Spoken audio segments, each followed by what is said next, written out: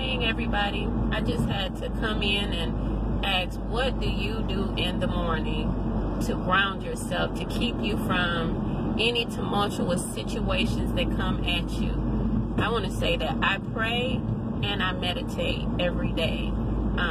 I do workout, and it's necessary because there's some days that are just really crazy. A lot of people are talking about Mercury retrograde and all of that, but sometimes people are blaming Mercury retrograde for the issues of their own, the lack of discipline that they have. And so I just thought about it, and I was like, you know what? I'm out here driving and traffic is crazy. I did my daily meditation, and I did my Bible study that was talking about David. And I had some good things on my mind, you know, to bring as far as a recording, which I'll do it later. But when I got out here in traffic, I started seeing the madness. And it's not just that Mercury is in retrograde. It's the mindset of people. People just launch out to do things. They just speak out of order. You know, they don't think about anybody but themselves. They don't think about how something is going to affect the next person. I'm so tired of a self-centered nation. But you know what? From the head to the bottom, that's what we got going on. You think about the head of the country and the people that are leading it, and then you get into the circumstances of what's really happening.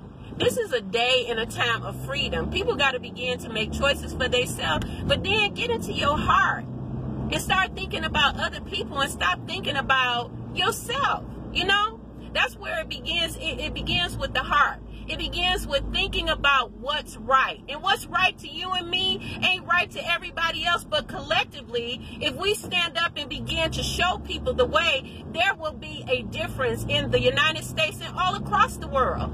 Not angry, but it's like, are you kidding me?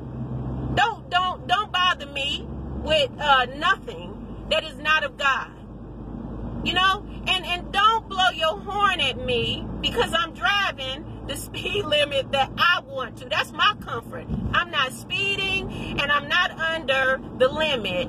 You just in a hurry because you anxious and you want me to get stressed out, but I bind the devil. Okay?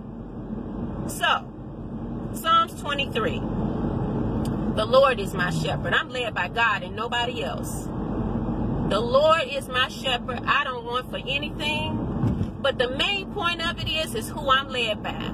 A God that is omnipotent, omniscience, universal, will bless anybody. With that in mind, we just keep on thinking about the goodness of God, spread the joy around, and what we will see is a change in our country. All right?